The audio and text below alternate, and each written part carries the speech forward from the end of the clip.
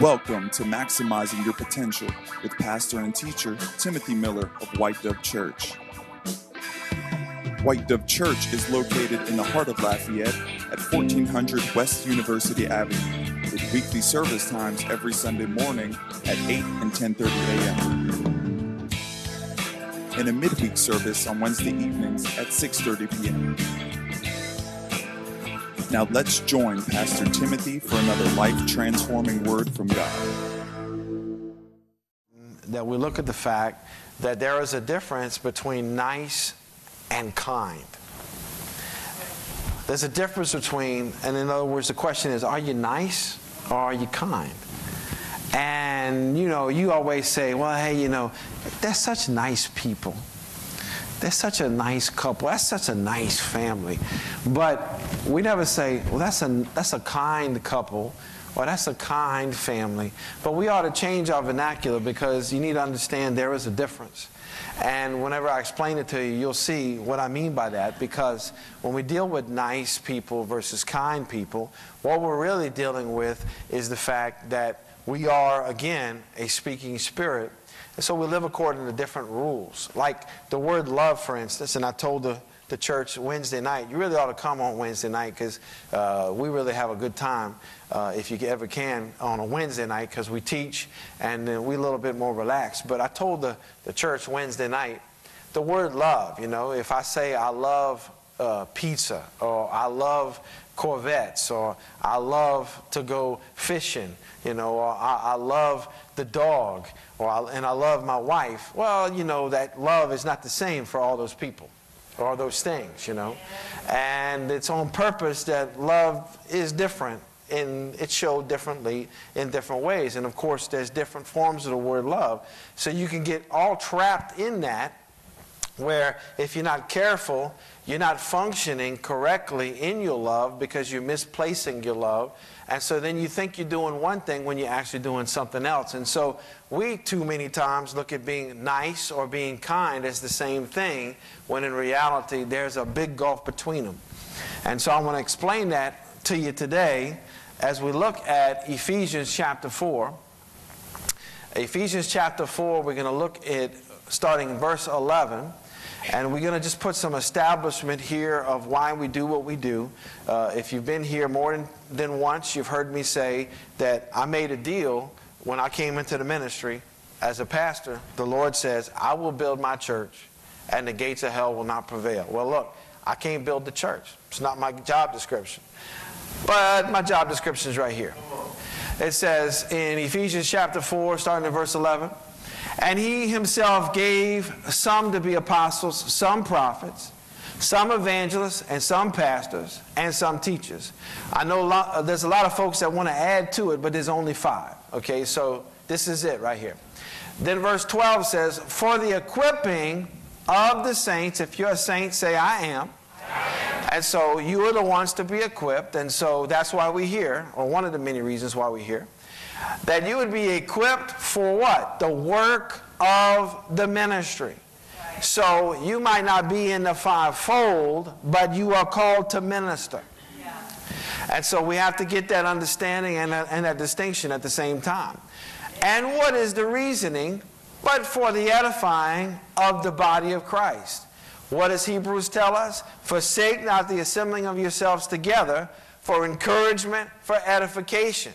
So we have to understand that this goes hand in hand. Let's go to verse 13. It says, till we all come to the unity of the faith. Look at that word unity, because we need unity. We have this unity many times in the church, universally, not in this church, because we have a great family here, and I'm proud of what God's doing in this house. But in the universal church, the church all across, the church of the Lord Jesus Christ, it's very important that we deal with unity.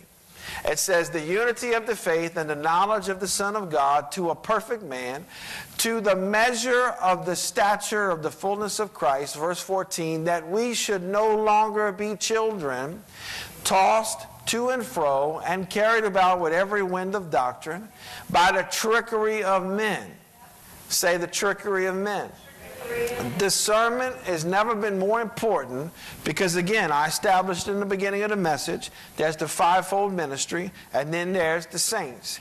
But between that, there's folks that try to elevate themselves and add themselves into like they're a sixth gift or a sixth office.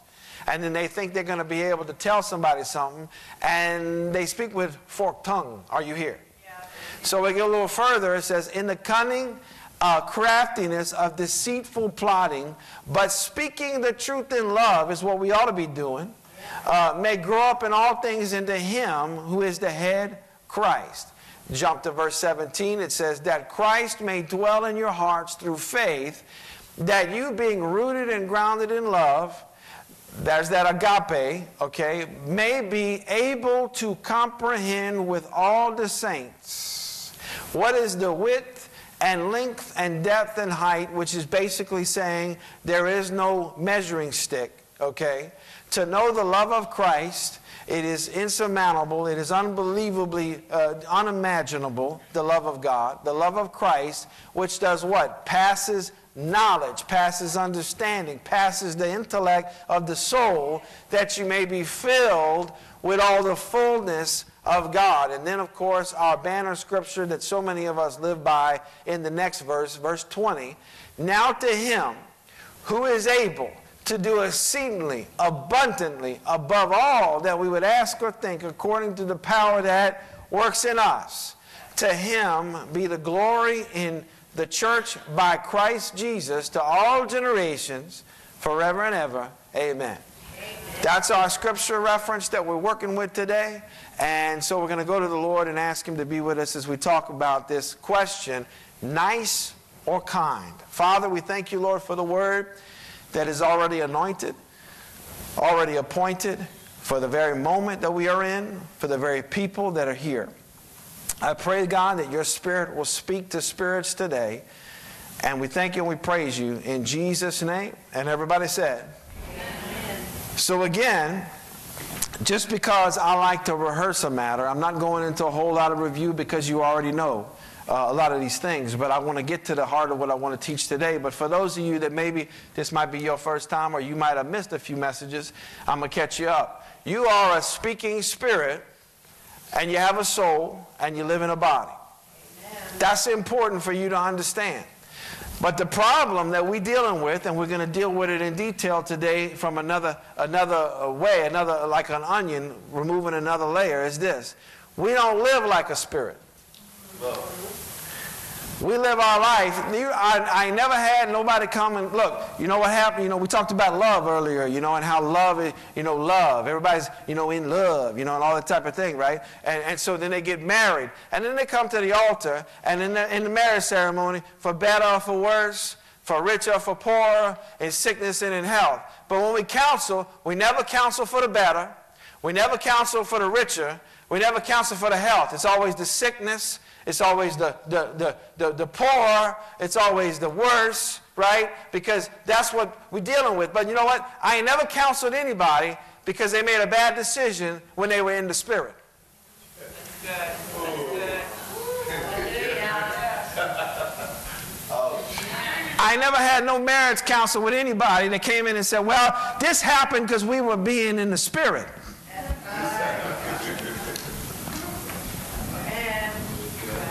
So we don't live according to the Spirit.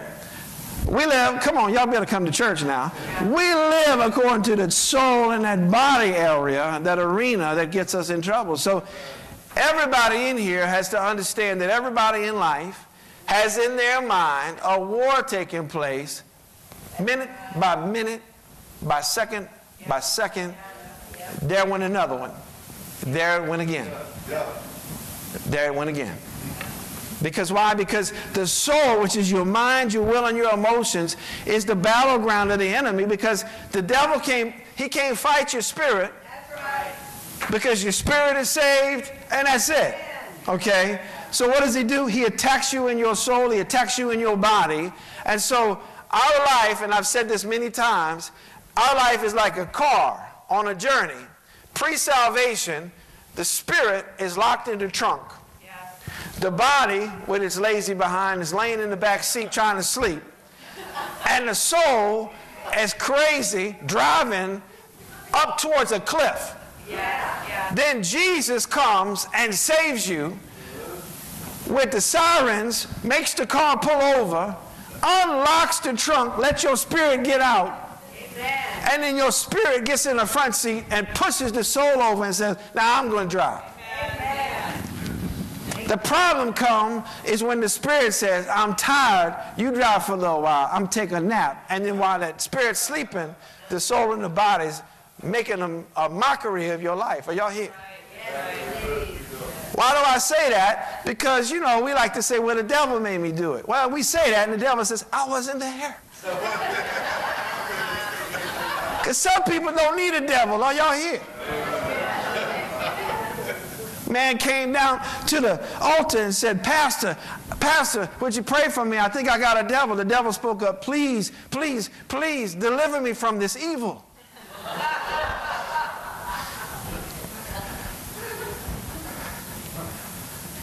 What am I trying to say? We got to take personal responsibility. You can't blame the devil. You can't blame your life. You can't blame your parents. You can't blame the neighbor. You can't blame the mailman. You have to take personal responsibility for the quality of life that you are demonstrating to the world.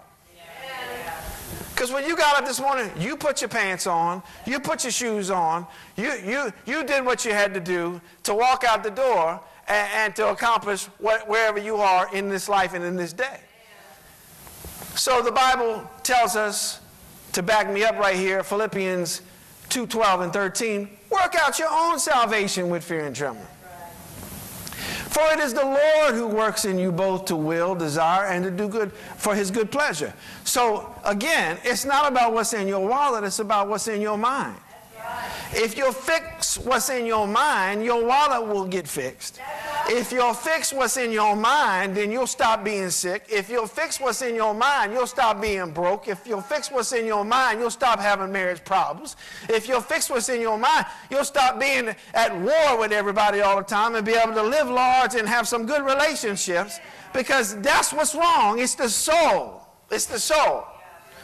So the quality of your life is dependent upon the quality of your self-talk. And so whatever's going on in here, look, you want to know what somebody's thinking? Watch them. Some folk, look, you don't even have to say nothing to me. I know what you're thinking because I watched you for 5 minutes. Because you're going to manifest. That self-talk is going to manifest. Well, I can do such and such. Yeah, but that's not what you're doing. What you're doing is this. So that's really what you're thinking. So if it doesn't work at home, don't export it.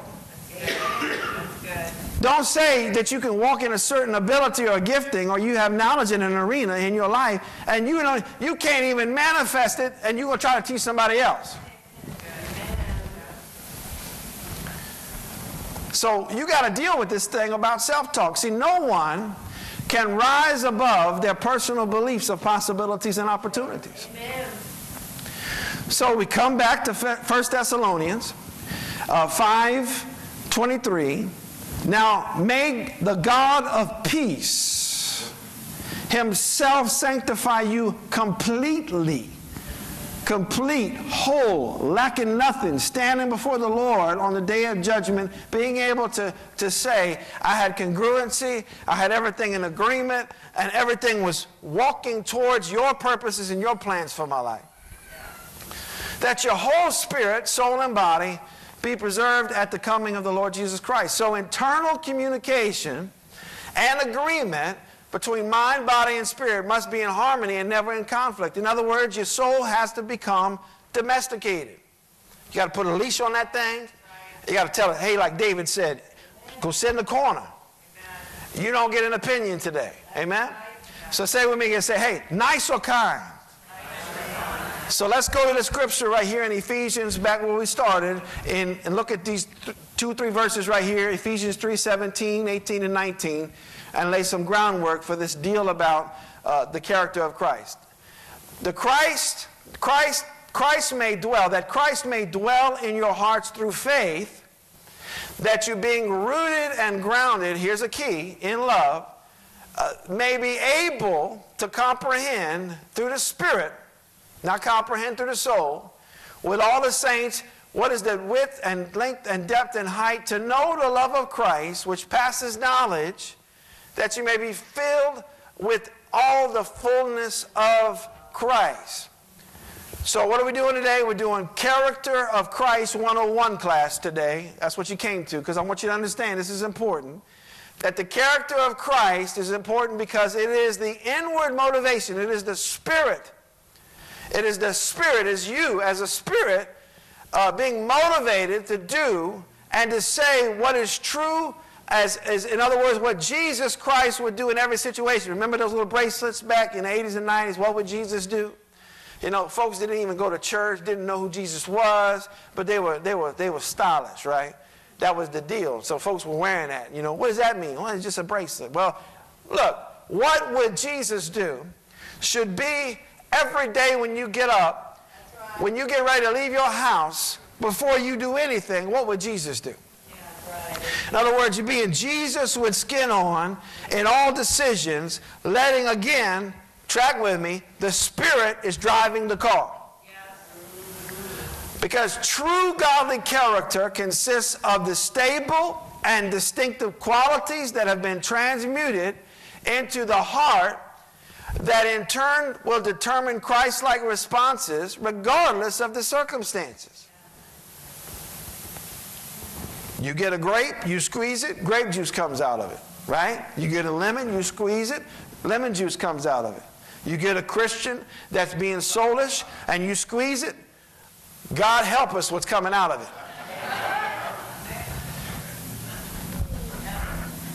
So you have to understand, it doesn't matter what's going on.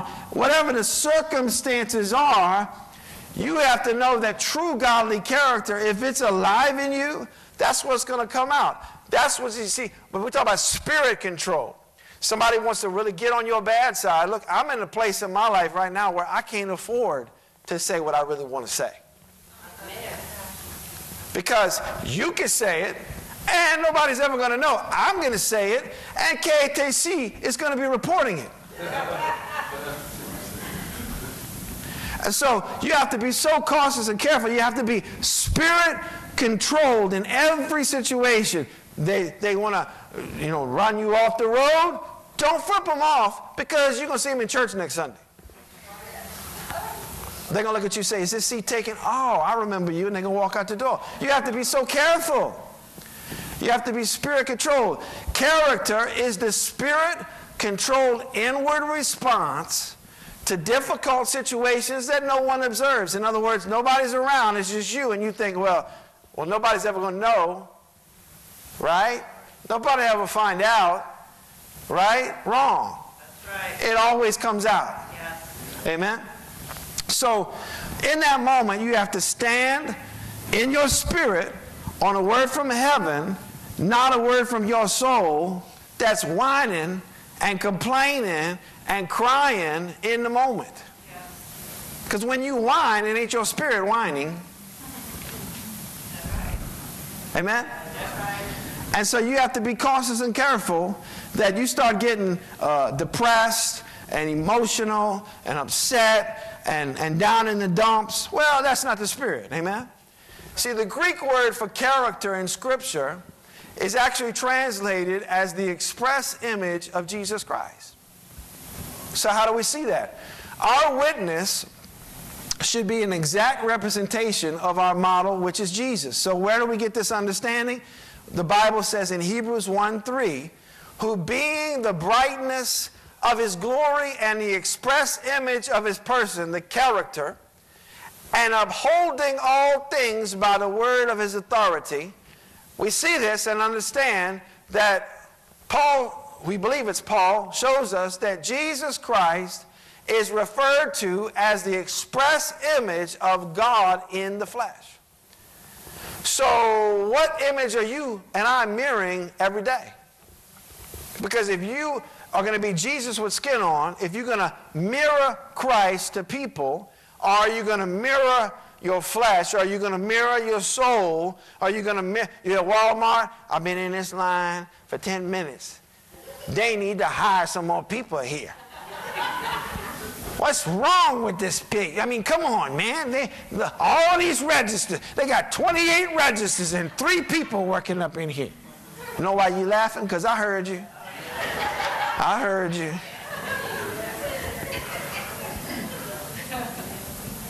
By the time you get up there, that poor little girl that's got 2 or 3 kids of her own at home and she's trying to do what she can do to take care of her family, guess what? She catches it. She don't even make the schedule. That's right. That's right. And I'm gonna, y'all ought to have more people working in here. Poor little girl's like, yes, ma'am, or yes, sir, or $4.98. Just whatever it takes to get you out of there, right? See, 1 Corinthians 11:1 tells us we ought to imitate. Paul says, imitate me just as I also imitate Christ. See, Paul uses the word imitate him as he imitates the Lord Jesus on the earth because there is a model. And he becomes the model and says, continue in this fashion, let's model Christ. So whose disciple are you? You have to answer that question because we somebody's disciple. That's right. Yeah. See, Romans 6:11 says, likewise, you also reckon yourself. See, y'all thought reckon was just for Duck Dynasty, but it's in the Bible. Likewise, you also reckon yourself to be dead, indeed, to sin, but alive to God in Christ our Lord. See, we have a model. His name is Jesus, and we are supposed to be imitating him. And how do we do it? In 3 different ways. He said when he was out there and the devil was tempting him, in belief, number 1, it is written. Yeah. He established what he believed. It's the Bible. You're going to come challenge me, devil? I got a belief system. It's the Bible. We see in him passion. Don't pray for your passion to go. Keep your passion, but have righteous indignation. Jesus turned the tables up, cracked the whip, and said, my house will be a house of prayer. He didn't go in there and say, excuse me, guys.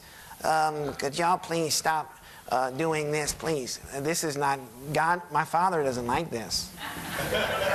Can we all just talk about this? Can we sit down, please, No, he threw some tables up. He said, hey, get out! Yeah, amen. We said, Lord, please help me with my temper. No, you need to help yourself with your temper. The Spirit controls the temper, and what does the Bible say? Be angry and sin not. So there ought to be a reason somewhere that we ought to have some anger, but it's called righteous indignation. Are y'all here? And then, of course, syntax, where you say, well, that's the way we do things, to say, oh, well, I don't know why they blessed. I don't know why they doing what they, well, why don't you ask them what they did? Because there's a process. You go to 3 different McDonald's, have the same sandwich, and have 3 different experiences. Guess what? Somebody's not following the flow. It's pretty simple. Ketchup, onions, lettuce, a piece of meat, some buns, whatever, some cheese in there, whatever, mayonnaise, whatever you like on that thing. But then you go to the next place, order the same thing, and you got all sorts of other stuff on it. Why? They're not following syntax. In the kingdom, there is a flow. And so you have to understand Jesus as our model showed us the flow. So if you want what he had, you want to do what he did, you want to have what the apostles had, you want to be able to do what they did, then follow the model. Are y'all here? So the question becomes, why is character so important? Well, character reveals the Lord Jesus Christ, or the lack of him, since he is the full personification of godly qualities. Well, some people like to say, well, that's a good person because, he helped a little old lady across the street. Well, all he did was prevent murder. Are y'all here? He stopped vehicular manslaughter. He helped a little old lady across the street, but he doesn't have good character. We don't know if he does. Because the only place you find good character is if Jesus is inside of a person's life. That might be a good person, But we're not talking about the character of Christ. We're just talking about somebody did a nice thing. A nice thing. A nice thing. Not a kind thing. See, because when your spirit is in charge of your soul, heart character qualities will give emotionalized energy in praising and worshiping as a lifestyle. That's a long way of saying, you read a scripture, it stirs you up, that's emotionalized energy, and now it's an opportunity for a praise break. Are y'all here? That's what that is doing. It's fuel so that you can be able to give some glory to the Lord. And so we get all, man, I never saw it like that before. Man, I've read this scripture 400 times. I never saw it like that before. Where'd that come from? And we get all amped up, and that's emotionalized energy, and that's an opportunity for us to give God some praise. See, discerning character will help you to recognize the why in all things are working together for the good as conforming us to Christ. In other words, it happened to make you more like him. And we just so happy that we got through it. And we say, well, you know, such a bad deal. Man, but you know the Bible says, man, all things work together for him that love, you know, for them that love. And so God's working it for my good. And we never ask ourselves, did God allow that to take place so you could change and become more like him, not just survive? But we just glad that we made it. Oh man, I survived that trial. I made it. Thank you, Lord Jesus. But God wants us to be more like him. Amen. See, 1 John 4, verse 1 tells us, beloved, do not believe every spirit, but test every spirit, whether they are of God or not, because many false prophets have gone out into the world. Now, false prophets are not just folks that wear nice dresses and nice suits and stand behind a podium. Sometimes false prophets live next door. Look, I know you're sitting next to your neighbor, but just don't make eye contact. Sometimes false prophets are related to you. Because anybody that's speaking a word that is pulling you away from spirit life is a false prophet. 1 Thessalonians 5, 11 and 12 says, therefore, encourage each other and edify one another, just as you are doing, and we urge you to recognize those who labor among you and are over in the Lord and warn you. So first of all, Paul says, hey, make sure you know who you're with, and make sure you are listening to who's trying to warn you about who you might be with. Amen. Because it's important to know who your enemies are, but it's more important to know who your friends are. Because you don't spend a lot of time with your enemies, but you spend a lot of time with your friends. And a lot of times your friends might become your frenemies. Are y'all here? Because birds of a feather will flock together. Now look, don't shout me down when I'm preaching good. I'm messing with your friends, but it's going to be all right. Because this message is it's not geared towards any one person. This is a message to help all of us. I'm preaching this to me first. I have to be first partaker, so don't get nervous. I'm not gearing this towards any of you. But you got to understand that there's a difference between being nice and being kind. Amen? And the scripture says in 1 Corinthians 13 that love is patient and love is kind. See, you've heard the phrase, he or she is really a nice person, and you probably thought only positive about it. But the principle that most Christians miss is there's a difference between nice and kind, there is a difference between soul and spirit. All right? I want to bring this home because there are distinctions in being purposely nice and being genuinely kind. Now hear how that's written. I'm going to purposely be nice, but I'm going to be genuinely kind. So there's energy and thought behind any acts of niceness, but it just flows when I'm being kind. That's right. Amen. See, kindness flows from where? Spiritual confidence in the Lord.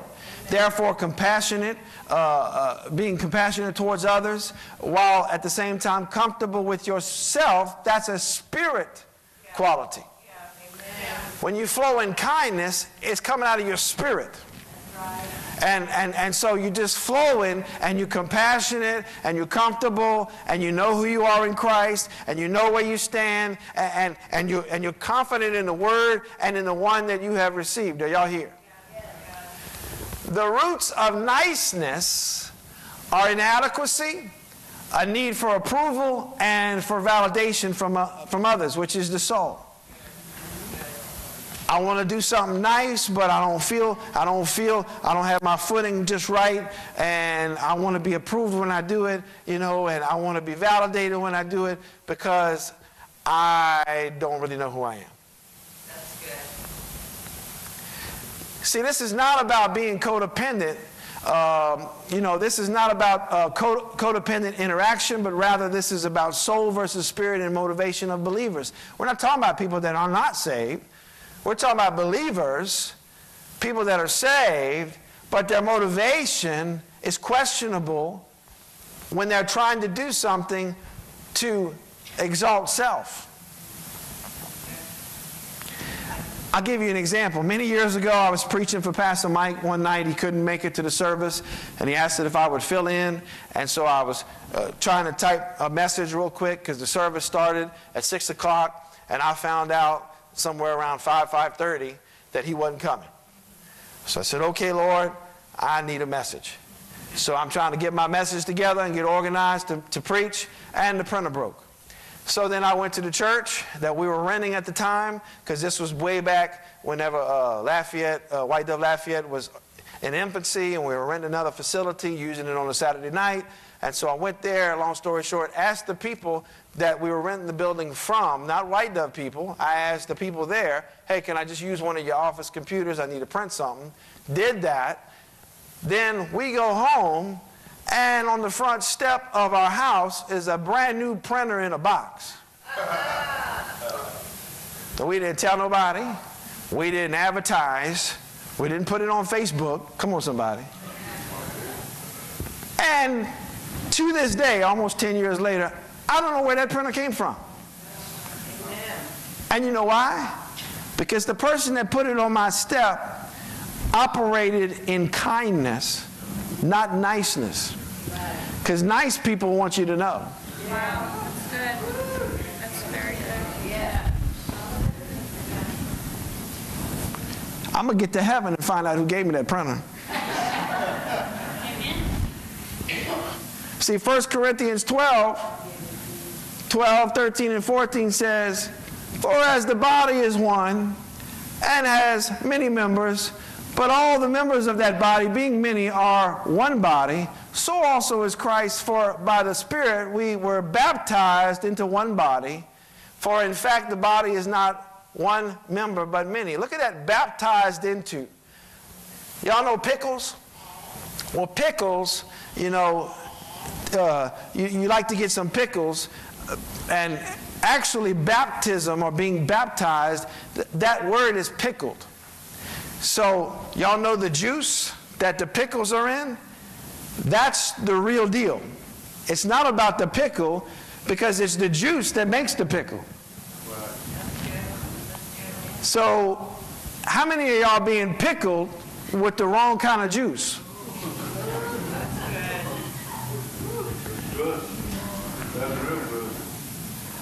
Because we've all been baptized or pickled into one body, so that means we're going to have the flavor and the scent of the folks we have been baptized together with. Just a thought. See, kindness is a strong internal reference point in trusting of Christ's approval. So when I do something from a place of kindness from my spirit, I have an internal reference point that I know who I am in Christ. I don't need a pat on the back. I don't need you to tell an attaboy. I don't need nobody to tell me thank you. If the Holy Spirit tells me to do it, I'm going to do it. And I feel strong in who I am. And nobody ever needs to know because I know he knows. Amen. But niceness is a strong external reference point in which we're seeking for others' approval from our soul. Overly nice people try to please others to feel good about themselves.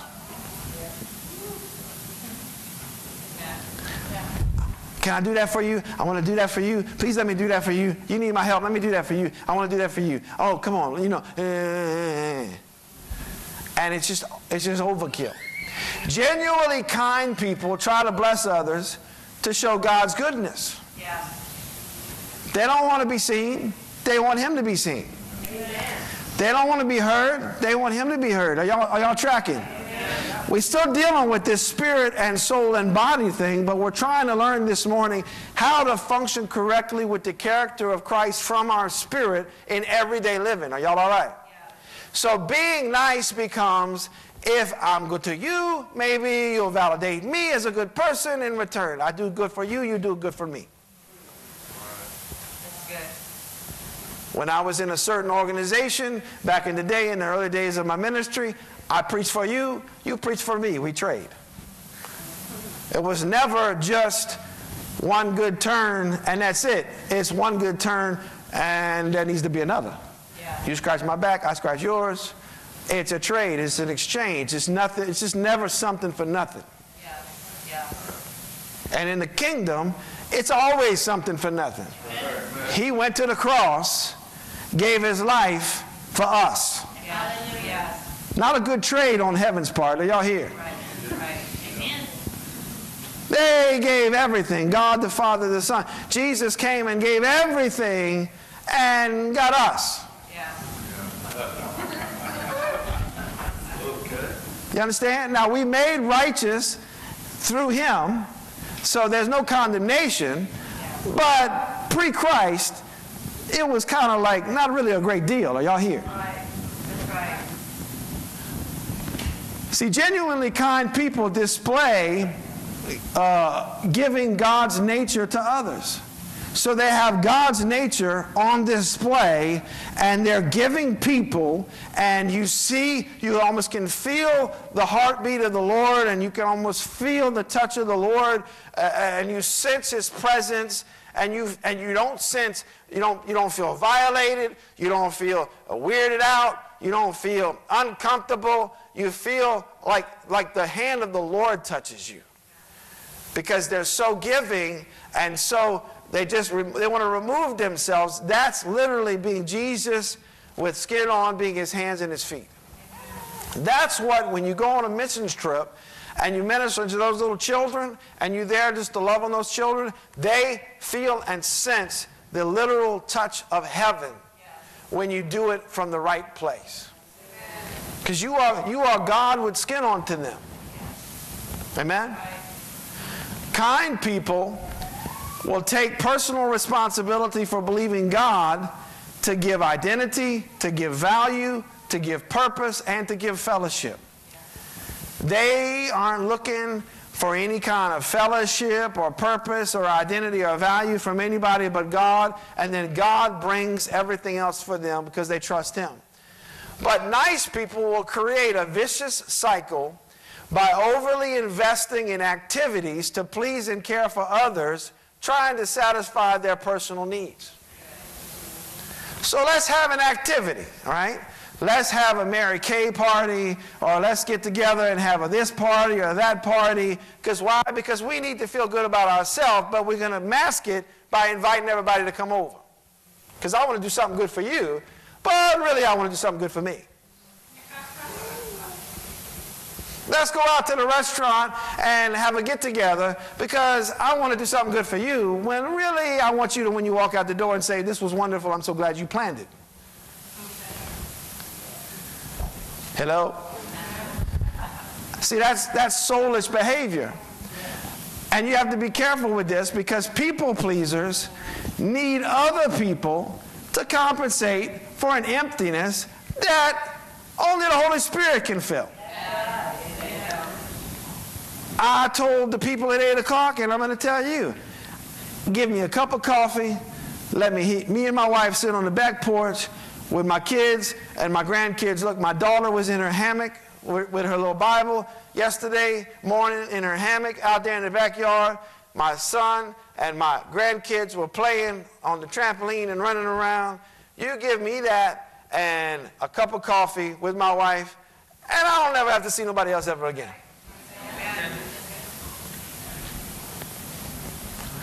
Because my fulfillment comes from God and from those He's given me. Yes.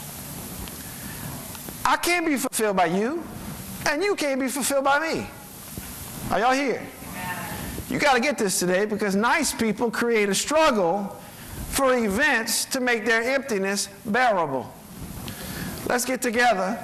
Let's get together. It's time for another get together. Let's get together. It's time for another get together. To hell with that. I don't want no more get-togethers. Get together. We're going to get together and we're going to catch something, get an STD, a spiritually transmitted disease. Are y'all here? You got to be careful. You got to be careful who you hanging out with, because who you hanging out, look, again, who you hanging out with is defining who you are. You got a crazy friend, guess what people think about you?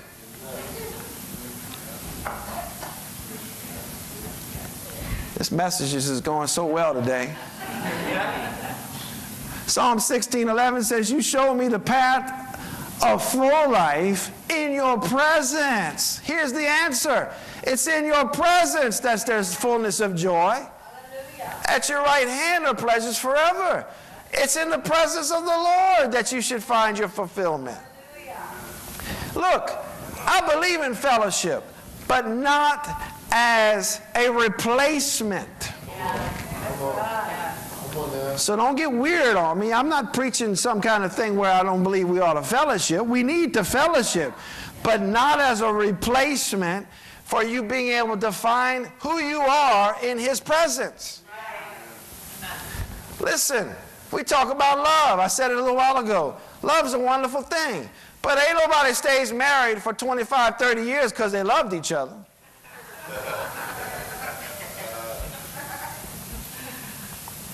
See, the married people that's been married for a while, they laughing. The young people looking around saying, oh, we love each other. Talk to me about 15 years. We love each other. No, see, spirit commitment is why you stay married, not because of love. Love's a wonderful thing, but that's not the only thing that's going to keep a person married to another person. Because soulish desires come and go, but spirit-controlled lifestyle where you've made a commitment to walk together, and it's the Spirit that connects the man and the woman, that they're one flesh in the sight of the Lord, not because, you know, I love you. I told the people Wednesday night, you meet a person, you have butterflies. After you've been married a while, they become bats. So y'all here?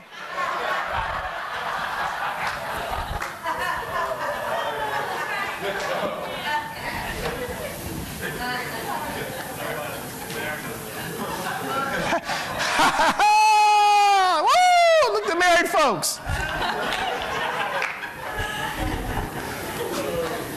One of them whispered to the other, man, I just got delivered.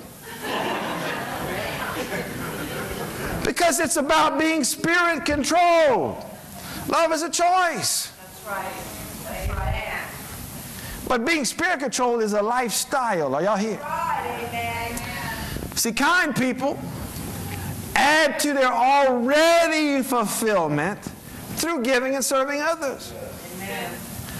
Already fulfilled. I don't need you to fulfill me. Right. I've got my life with the Lord.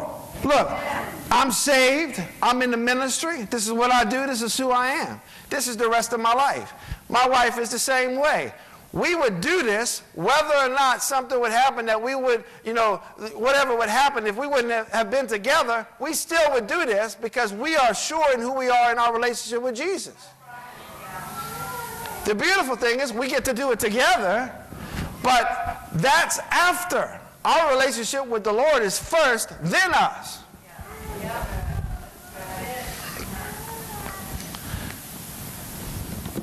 See, nice people can't realize self-worth, and their life quality will never be improved by being a people pleaser. I tell the young singles that when they talk to me sometimes, I say, listen, you know what the best thing you could ever do is get your life in a perfect place of fulfillment with the Lord, where you don't need nobody else, where you complete, lacking nothing, you and Jesus, and then you meet that significant other, and then that's lanyard. That's just a blessing for the rest of your life, but you're fulfilled because you have Him. Go into that dating relationship already fulfilled and married to Jesus, so that you don't have to go into that situation and you looking for them to make you happy and fulfilled. See, becoming a people pleaser to get attention, validation, and approval tends to backfire with being seen as a needy and manipulative individual. Man, it's like every time I turn around, this person's always looking for, they pulling on me, they draining on me, and that person don't know you talking about them. Don't look at them. And so they want approval. Can you validate me? You see what I did? Hey, you see what I did? Look me. Hey. You see me? Can you see me? Can you see me? Look, can you see me? That's what they're doing. And so after a while, you kind of try to pretend like you don't know them anymore.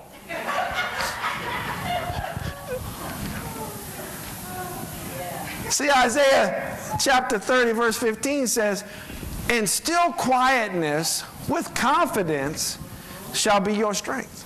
Amen. Be still and know that I am God. Amen. Have all my hope is in you. My trust, my foundation, my security, that I can know that with quietness that I'm still in His presence, and that the confidence I have comes from the fact that He is my strength, He is my all in all, and it is in Him that I put everything I have, everything I hope to be. So the question is, how can we become kind, caring persons without becoming people pleasers? Because we want to care for people, we want to be kind, we want to have love, because the Bible says that they're going to know we're His disciples by our love for one another. So how do we pull this off? Well, the answer is in a decisive shift of intention. It's all about our intentions, because we like to defend. Well, my intention was, well, yeah, that's wonderful, but where was your intention coming from? Because you have to have a decisive shift of intention from looking outside yourself for an emotional need to be met to looking inside to Jesus Christ, where your needs are already met. Amen. And so, we want to have the get-togethers and the oil of essence parties or whatever that stuff is. And, what is it, that stuff? Essential oil. Yeah. Y'all can tell how many parties I went to. And you do all that stuff, and there ain't nothing wrong with the oils. Do the oils. Do the oils all you want to do. But don't utilize that as a tool or something like that as a tool because you need your emotional needs met, and it's a way to draw people towards you. Hebrews 12, verses 2 and 3 says, looking unto Jesus, here's where our focus needs to be, looking unto Jesus, the author and the finisher of our faith, lest you become weary and discouraged in your soul. Why? Because you looked everywhere else but Jesus. Because you're looking at everybody else but Jesus. Because you're waiting for somebody else to say please and thank you and good job and you're such a blessing and I appreciate you so much and man, you're awesome and you're so smart and you're so good looking and you're so wonderful and you so and you so and you so and you so. Man, look to Jesus. He loved you enough, He got on the cross and saved your skanky behind from hell. You ought to give Him some glory and some praise and some thanksgiving. And stop worrying about those other people, because people Man, personalities are selective, man. They come and they go, and you catch somebody on a bad day, and oh my God, oh Lord, what just happened? Ooh, man, wow. You know, you catch them on a good day, and it's like, well, then they're running all over you. You know, you just don't know. They're going to be happy one minute and sad the next minute, and they're going to want to be with you for the rest of your life, and they want to disown you the next minute. And that's just the folks you live with. So as the church, who are we called to be lifting up? Look, John chapter 12, verse 32. And if I am lifted up from the earth, I will draw all people to myself. He didn't say draw people to you or to me. So we need to get out of this mindset of we're trying to pull our group. We want to get our posse, get our peeps, get our folks together, and create this little deal and this little dynamic. And because what he says, lift me up. Amen. And let folks be drawn towards me. See, we must make Christ's approval the enablement of our spirit to be kind for Christ's sake. So you need some fuel, you need some juice, you need something to enable you towards success. Let Christ's approval be that fuel that will push your spirit that you would be kind one to another for the sake of Christ. For the sake of Christ, not you, because Galatians 2:20, I no longer live. Some Christians don't want to read that scripture. I no longer live means I no longer live. But Christ lives. So why am I worrying about my needs if I no longer live? Hello? So we have to look at this, and we have to understand that Ephesians 4:32 says, and be kind to one another, tender-hearted, forgiving one another, even as God in Christ forgave you. We don't have no forgiveness for nobody. You do me wrong, I don't know you no more. You do me wrong, it's over. Forget about it, it's over. I don't know you. Swim with the fishes. It's over, right? Colossians 3:23 says, in whatever you do it wholeheartedly as unto the Lord and not unto people. You don't need to go Facebook Live. We're Facebook Live. We're going in to feed the homeless. Watch us as we do this. Now, watch real carefully. Here comes, there's a homeless man. Watch. We're giving him 2 scoops of soup. Watch what's going to happen now. Track with us. Watch. We don't do it as unto somebody else's pat on the back. We do it as unto the Lord. If you're not careful, when you get to heaven and all that foolishness burns up, there ain't going to be nothing there but you. Ephesians 6:5 says, in sincerity of heart, as to Christ, not with eye service, as people pleasers, but as servants of Christ, doing the will of God from the heart, with good will doing service as to the Lord and not to or for people. Amen? This is important because nice folks want to be seen, but kind folks want him to be seen. The impossibility of true character is that it's only by grace and growth can we gain the power of genuine love. You do something for a little while, and you lose your grace.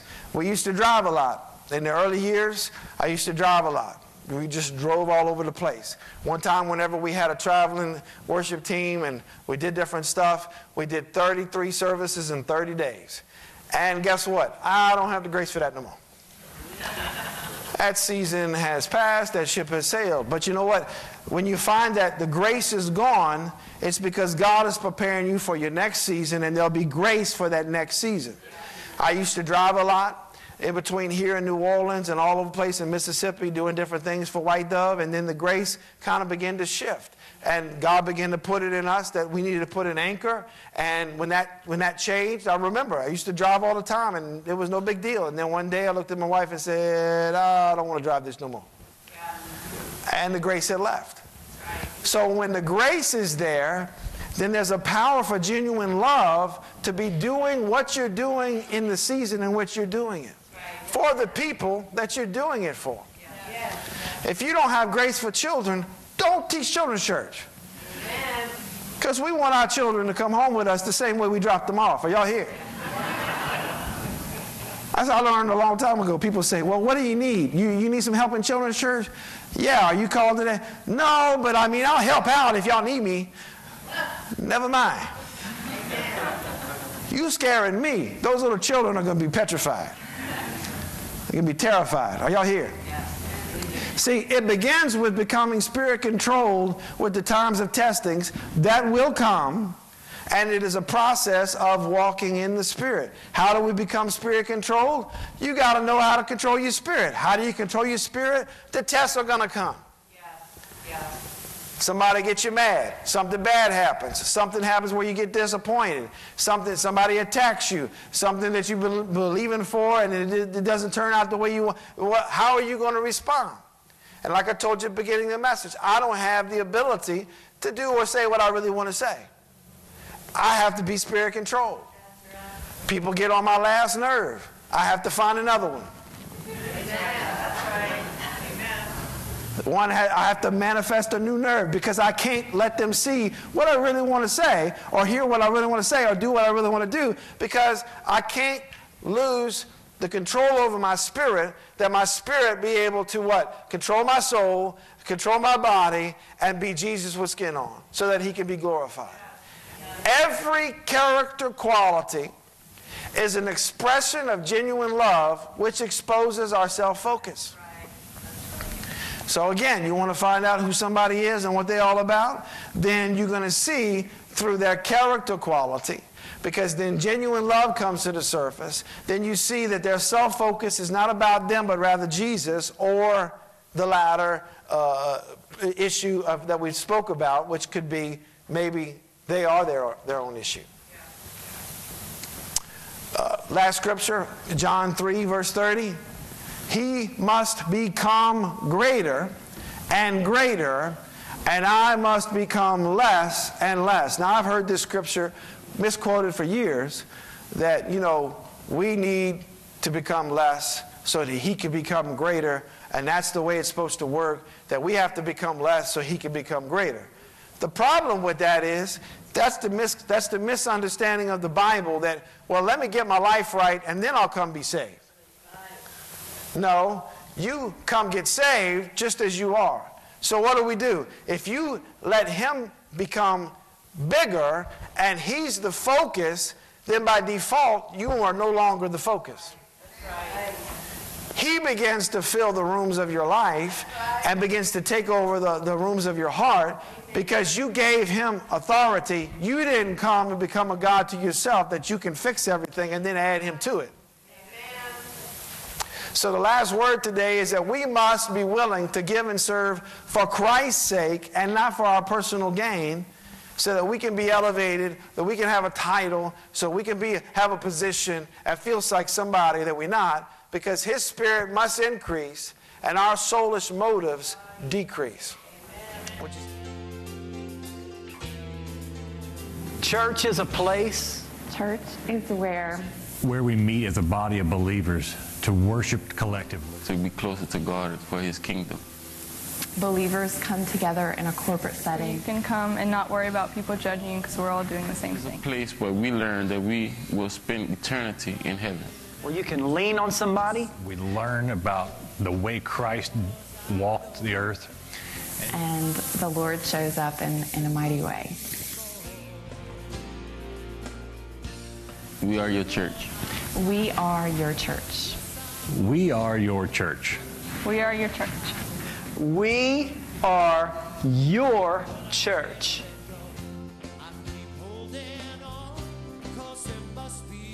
We are your church. Don't you think it's time to come be a part of your church?